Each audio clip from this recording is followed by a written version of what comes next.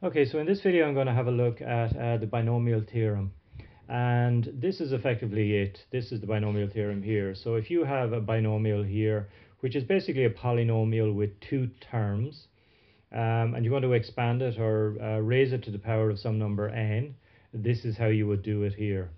So we've done this before in a previous video where we've expanded something like this using Pascal's triangle. But instead of using Pascal's triangle now, we're going to use n choose or to find the coefficients.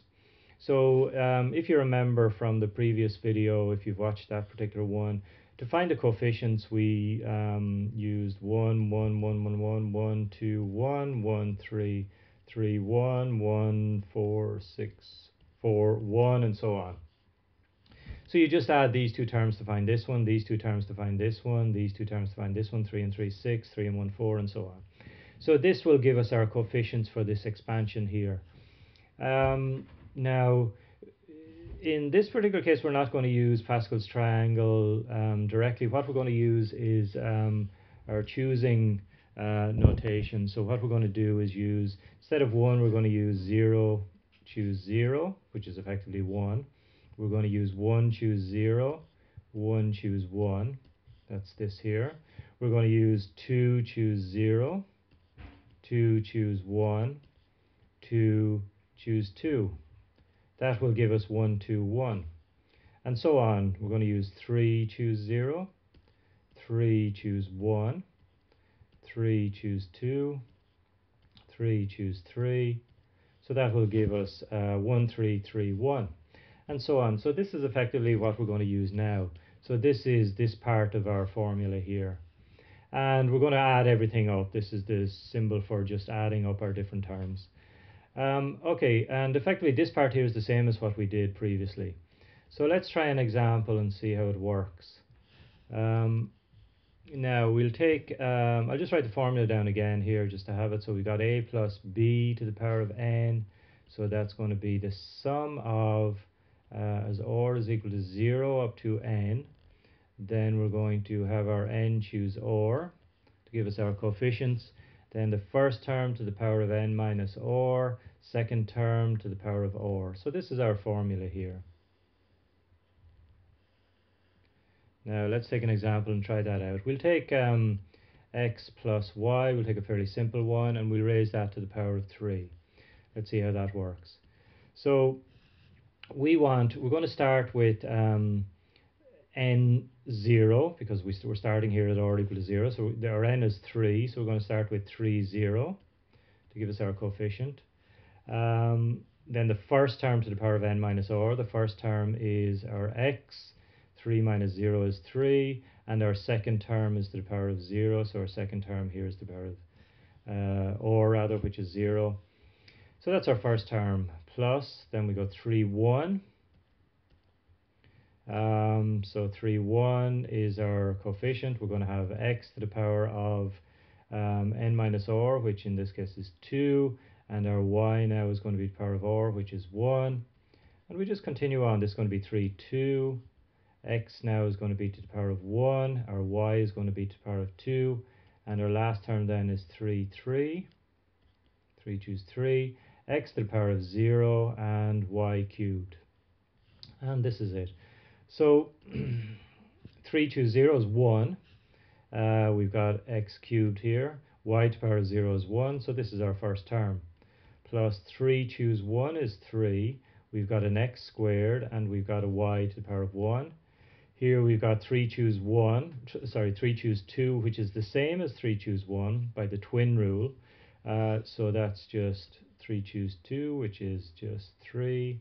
We have x to the power of 1, and we have y squared. And then finally we have 3 choose 3, which is the same as 3 choose 0 by the twin rule. So x to the power of 0 is 1, and we've got y cubed at the end. And that's it really.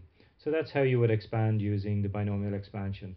So obviously the first and second terms here can vary. This can be, for example, a 5x, and this could be a minus 2y, something like that. So you're going to have to do a little bit more work to work these out. But we did that in a previous video.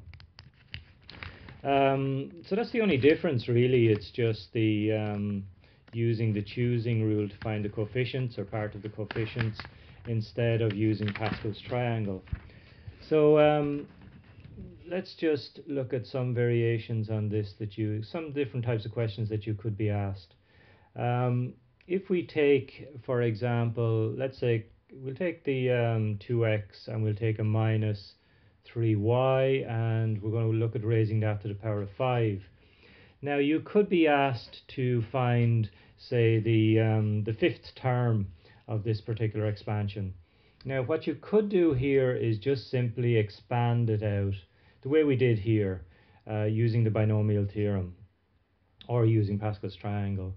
But you can also use what's called the general term of the binomial expansion, and really that's just going to be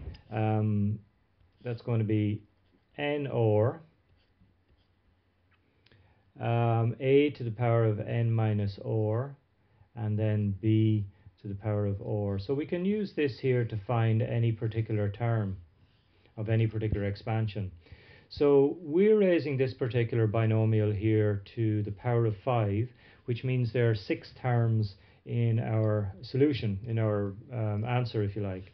So what we're going to do is we're going to say look for the fifth term. The fifth term means that or will be 4. Because remember, when we start expanding this, we're starting with n0. So n0 will be the first term, n1 will be the second term, n2 will be the third term, n3 will be the fourth term, and n4 will be the fifth term. So we want or to be 4. So what we're going to look for here is 5, choose 4. We're going to look at a, which is our first term here, which is 2x. So we're going to look at 2x. We're going to raise that to the power of 5 minus 4. And then our second term here, which is minus 3y, we're going to raise that to the power of 4. So this here is actually our fifth term. If we were to expand this binomial out to the power of 5, our fourth term will look like, our fifth term will look like this. So you just need to work that out then. So 5 choose 4 is the same as 5 choose 1 by the twin rule. So 5 choose 1 is just 5. We have 2x here, and we want to raise that to the power of 5 minus 4, which is just 1. And then we have our minus 3y here to the power of 4. So let's work that out a little bit more. We have 5 times 2, that's 10. We have an x here. And then we have minus 3 to the power of 4. Minus 3 to the power of 4. Well, 3 to the power of 4 is 3 3 is 9, 3 9 is 27, 3 27 is 81. Minus to the power of 4 will just be plus, and then we'll end up with a y to the power of 4 here. So 10 times 81 is 810. We have an x, and we have a y to the power of 4. So this is it. This is our fifth term of this particular expansion here. Okay, so that's another type of question you could be asked. So let's have a look at maybe one more type of question. Now if we take something like, say, 3 over x plus x, and we're going to raise that to, say, let's say to the power of 6. So we're going to raise that to the power of 6. Something you could be asked would be which term, if you were to expand this out, raise this to the power of 6, which term would be independent of x? In other words, which term, if you were to expand it out, would have no x? So you would just end up with a number, in other words. So let's have a look at that. Okay, so we're going to start with our n or, our a to the power of n minus or, and our b to the power of or. So this is our general term. So if we want to find any particular term in any expansion, we can use this here. So let's just do that for this here now. We don't know what or is. We don't know which term is independent of x. We don't know which term doesn't have an x in it. So, but we know that n is 6, so we'll write that down anyway. So we've got 6. We don't know what or is, so we'll just call it or. Our first term is 3 over x, and that's going to be to the power of n minus or, which in this case is 6 minus or. Our second term is x, so that's x here, and that's just to the power of or. So this is our general term for this particular expansion here. Now we don't know what OR is, but let's just have a look at it. What we know is that our 6 OR, this part here, OR is just a number, and if we do 6 choose OR, we'll just end up with a number. This part here won't have any x attached to it, if you like. Now this 3 to the power of 6 minus OR is also, that will just be a number. Now the x to the power of 6 minus OR does have an x in it, and the x to the power of OR here does have an x in it, obviously. So we can ignore this part here for the moment. So we're just going to have a look at these two parts here. So we'll end up with 3 to the power of 6 minus OR over x to the power of 6 minus OR times x to the power of OR. I'm ignoring this because this doesn't have any x's in it. Actually, this top part here doesn't have an x in it either, so we can ignore that. In other words, if you raise 3 to the power of some number, you're just going to end up with some number on the top here that doesn't have an x attached to it. However, this here we'll end up with an x to the power of OR. I shouldn't put an equal sign here, actually, because it's not equals. So we're just going to have a look at the x to the power of OR, and we're going to have a look at the dx to the power of 6 minus OR here. This is the bit that we're interested in, really, because remember what we were asked for. We were looking for the term of this expansion that's independent of x. So we know that this is just a number. The 3 to the power of 6 minus OR is just a number. The x to the power of 6 minus OR does involve an x, and this x to the power of OR does involve an x. So this is the part we're interested in here. Now if we have a look at that, we've got x to the power of OR over x to the power of 6 minus OR. Using the laws of indices, that's just simply x to the power of OR on top minus the 6 minus OR on the bottom. Remember, put this in brackets here because you've got this minus here. Now that's just going to be x to the power of OR minus 6 plus OR. That's just going to be x to the power of 2OR minus 6. So this here can just be simplified to this here. X to the power of 2OR minus 6. Now we don't want an x. Remember, in our expansion we don't want any x's here. We just want numbers, this part here and this part here. So we want to get rid of these x's here. And how can we do that? Remember, these two bits of the expansion with just the x's in them, that just simplifies down to this part here. So we want, effectively what we want is the 2OR minus 6 to be 0, because if we raise x to the power of 0, we'll get 1. The x will disappear. So we want 2OR minus 6 to be 0. So that means 2OR will be equal to 6, or just OR will be equal to 3.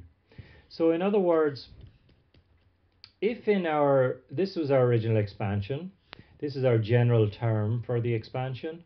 So if we let OR equal to 3 here, 3 here, and 3 here, the x's should disappear and we'll just end up with a number.